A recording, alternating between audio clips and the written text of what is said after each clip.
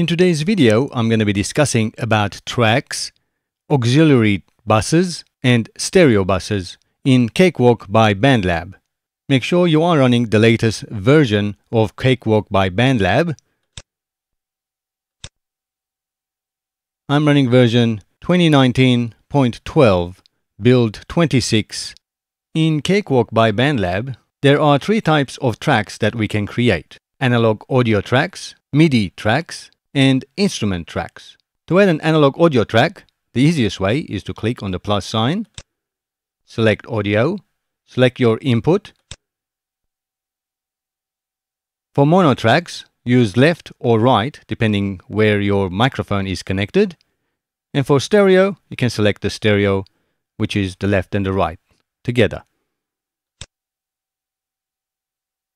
And we can create. We can create multiple tracks, and the number of tracks is only limited by the power of your computer.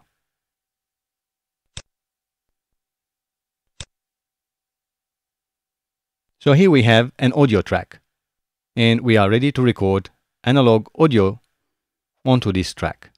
The next track type we can add in Cakewalk by Bandlab, again limited only by the computer's resources, is an instrument track.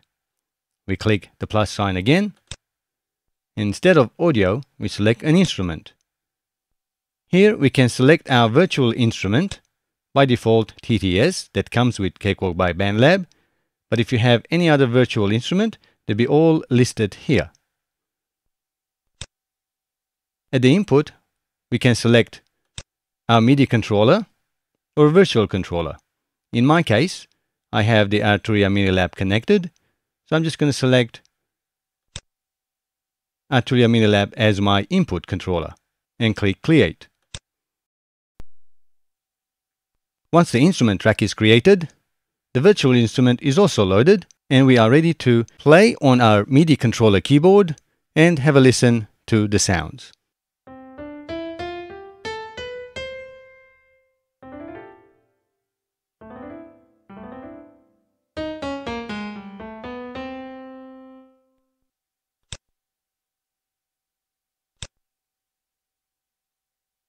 The next type of track we can create in Cakewalk by Bandlab is a MIDI track. Similar to the instrument track, MIDI track allows you to record and play MIDI notes, except no virtual instrument is assigned to that MIDI track. Not as common as the instrument track, but very useful using external MIDI sound modules rather than virtual instruments, or controlling external MIDI devices. To create a MIDI track, we right-click anywhere in a blank area and select Insert MIDI track. Here we can assign our inputs and our outputs.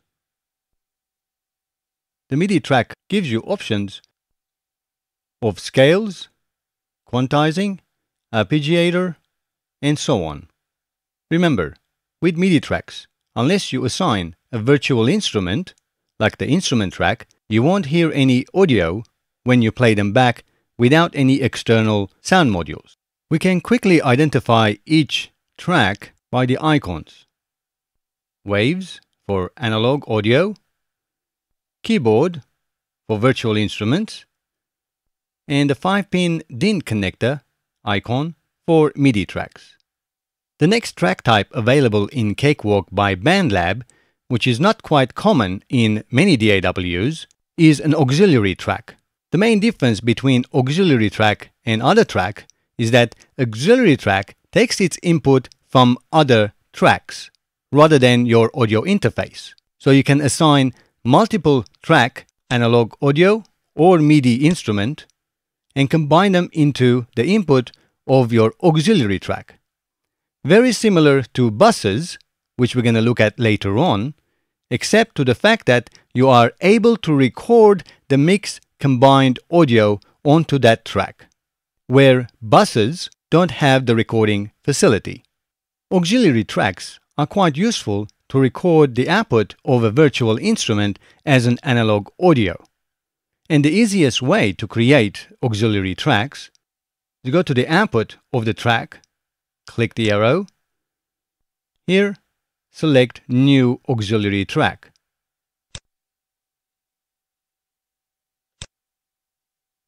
Now, as we can see, the output of our virtual instrument track, instead of going to the master track, like in our analog track, it's going to the auxiliary 1 track.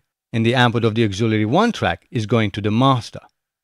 And here, as I mentioned earlier, we are able to click the record button and record the output of our virtual instrument as an analog audio. We can go further and select the output of our analog audio track into auxiliary 1. And now here we can record on our auxiliary 1 track the combined audio of our track 1 and our virtual instrument. Auxiliary tracks not only allow us to combine multiple tracks into one track. The advantage is we can also use a single fader to control the volume of 2 or more tracks at the same time. Those are the 4 types of tracks available in Cakewalk by Bandlab. Next, let's have a look at the buses. By default, Cakewalk by Bandlab will have 3 buses already assigned onto the project. Those are your master bus, the metronome bus, and the preview bus. As you can see, buses do not have any options to record any audio onto the timeline. We can create more buses by right-clicking and inserting a stereo bus. We can call this drum bus. And then we can go and assign our tracks into our drum bus. Buses, similar to auxiliary tracks, combine multiple inputs into one controllable bus with a fader. If you open up your console and you cannot see your buses, most likely hiding in the corner, move your mouse right to the edge till you get those arrows and drag it open. Here we can actually see our master bus, our metronome bus, our preview bus, and our newly created drum bus.